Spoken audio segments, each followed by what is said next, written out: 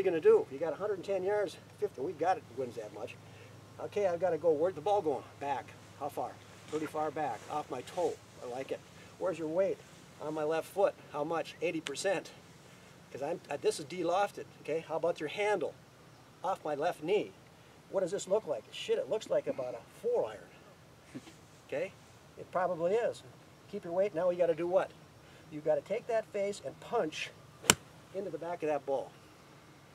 Now there's not one part about that people get comfortable with that. Now one part of that story, they say, yeah, I do that all the time. Because you don't think it's going to go up in the air.